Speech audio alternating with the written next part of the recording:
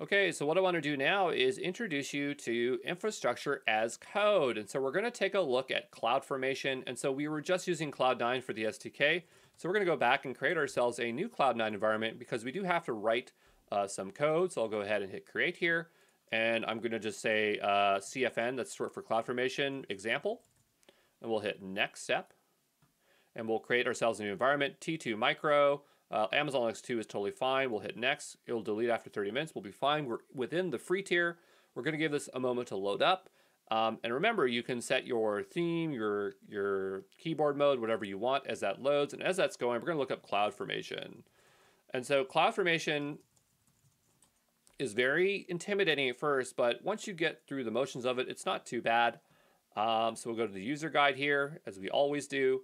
If you go to the getting started, it's going to just tell us some things. It's going to read about YAML files.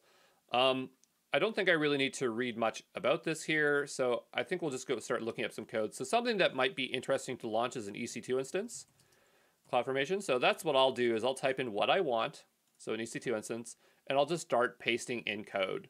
So if we scroll on down below here, I'm going to go to examples because I want a small example here. This is something that I might want to do. And we're going to give that a moment here. It's almost done. You can do it, AWS. Come on. As that is going, I'm going to open a new tab. I'm going to make my way over to CloudFormation.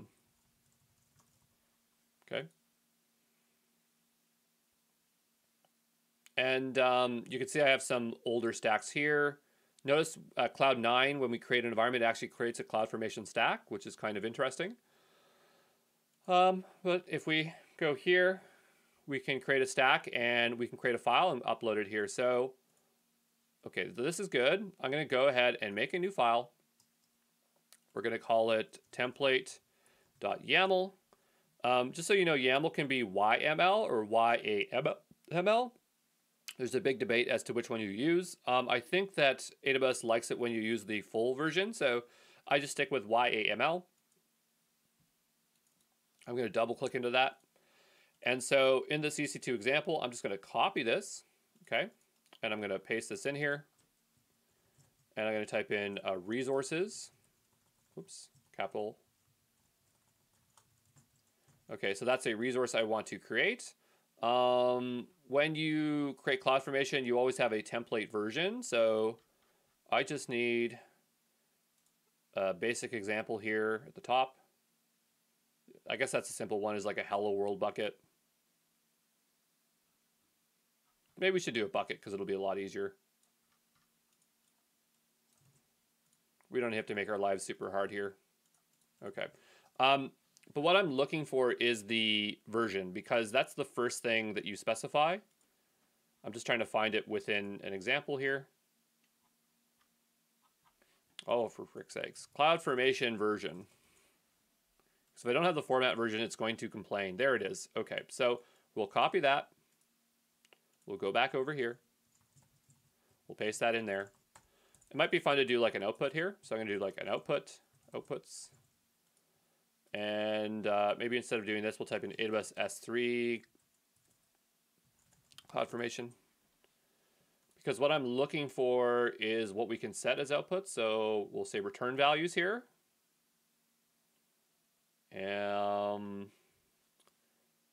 Maybe we just want returns the domain name. So we'll just say value ref, that's going to get the reference for it, and we have to say hello bucket. Type string. Say outputs CloudFormation example. And even though I've written tons of CloudFormation, it's just like if you're not doing it on day in, day out, you start to forget what it is. So here for outputs, we need a logical ID, description, value, and export. So that is what I want. So I'm going to go ahead and copy that back here. This is just so that when we run it, we're going to be able to observe an output from the CloudFormation file. Okay, so the logical ID is whatever we want. So hello bucket domain. It's funny because this is how you do kind of, that would be the format for Terraform. I was getting them mixed up. So the domain of the bucket The value here is going to be ref hello bucket domain name. That's the output. Export. Value to export. Can I get an example here? Balance name. Oh, you know what? Export is for cross stacks. We don't need to do that. Okay, so that's fine. So what we'll do is set that, and we'll take out our old one. And so this should create us an S3 bucket. So with CloudFormation, you can provide a template here by providing a URL, or you can upload a file directly. So I'm just trying to decide here how I want to do this. You can also use a sample file or create a template in the designer. I'm going to go over to the designer, because then we can just like paste in what we want. So if I go over to YAML here and we go back over here, I copy this. I'm just going to paste this in here. And we're going to hit the refresh button. Nobody ever uses the designer, but this is just kind of an easy example for me to place this in here.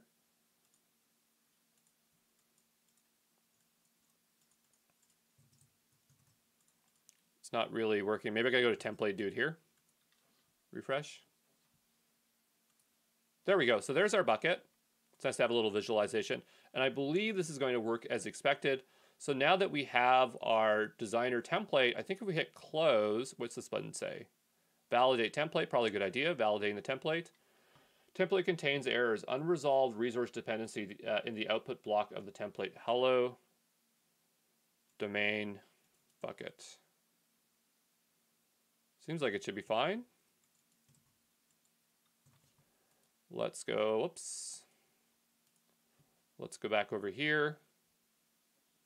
That's what I did. I said reference that value. Oh, maybe it's get attrib. Okay. It's get ATT. Sorry.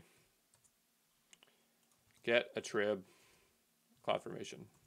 Can't remember if there's an R on the end of it. Oh, it's just ATT. This is if you're trying to get return intrinsic value. So a reference is like what the default one is, but every time we do like a logical name and attribute, that's how we get that there. So what I'm going to do here is just hit refresh, and I'm going to validate that one more time.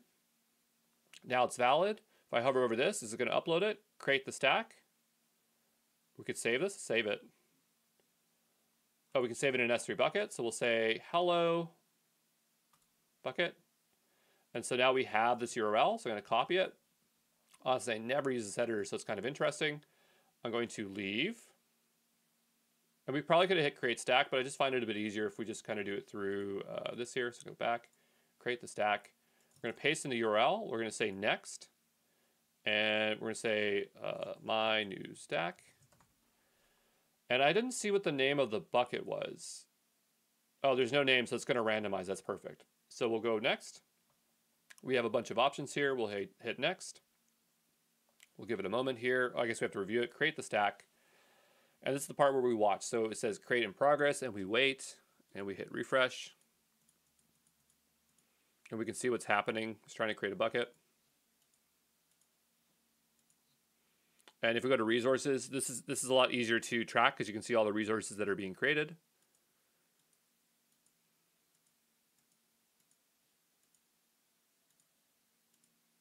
If you notice that when you use the when you're using the AWS management console to create an S3 bucket, it's instantaneous. But like with CloudFormation, there's a bit of a delay because there's some communication going on board. But here it is. And notice if we go to our outputs, this is the value of the bucket domain name if we were to make it with self-hosting, which is not what we're doing with it. We could also have an export name, which would be used for cross-referencing stacks, which is not something we care to do. But yeah, that's how you create a stack that way. But you know, we can also do it via the SDK here. So what I can do is look up what is the AWS CLI CloudFormation, because they have their own commands here. If I go here, there's a new one and there's an old one. So if we go create stack, yeah, there's things like this, like create stack, update.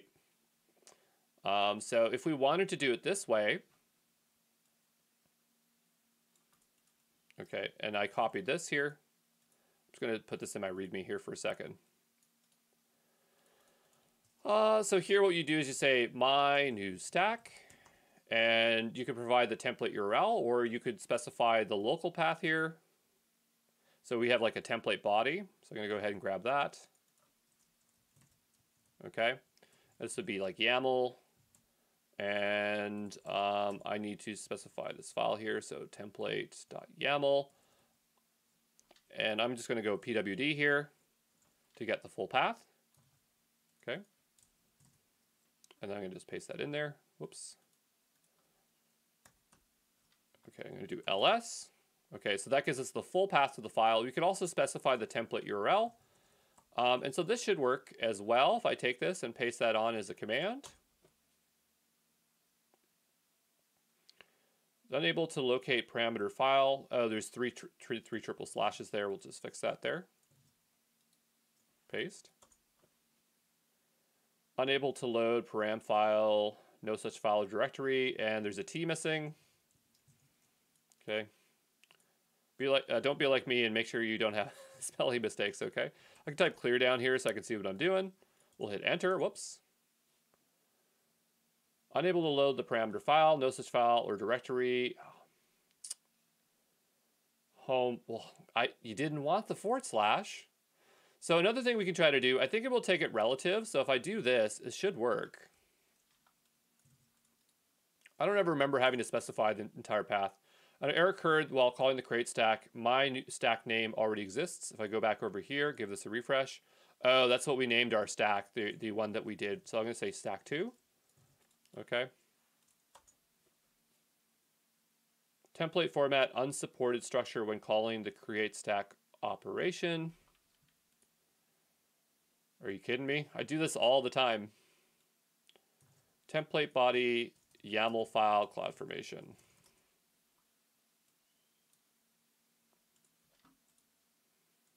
Unsupported structure. Take a look here.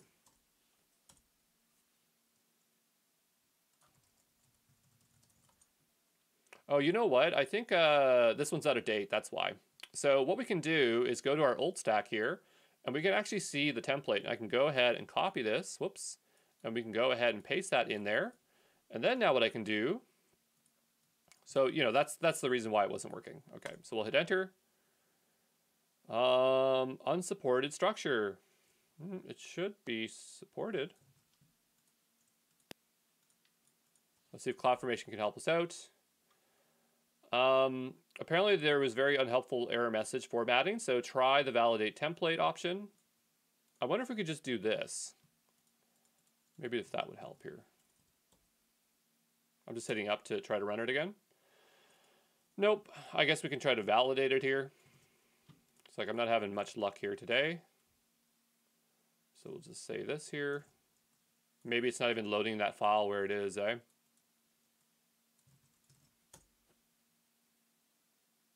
So there's no errors. Just going to make this one line.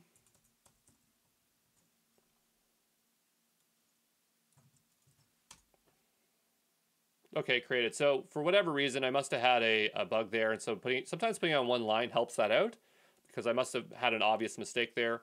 And now we can see the stack is creating. It's doing the exact same thing. It's creating a different bucket though. If we go over to our S3 here. Again, you know, you don't need to be able to do this yourself to pass the exam. It's just so I'm just trying to show you like what it is so you kind of absorb any kind of knowledge about what's going on here. Notice down below it uses the stack name followed by the logical name of the resource there. Okay. And what we'll do is wait for that to create. Once that's created, we can go ahead and delete these stacks. We could also use the AWS CloudFormation to say like delete stack, but I don't want to bore you with that today. And so we'll hit refresh here, wait for those stacks to vanish. Okay, those are gone. What I'm going to do is kill this Cloud9 environment. If there's a way to do it from here, I have never known how to do it. Go back to your dashboard. Well, that's nice to know. And we'll go ahead and just delete this. Okay, we'll close that tab. And so now we are all in good shape. And so that was our introduction to CloudFormation, okay?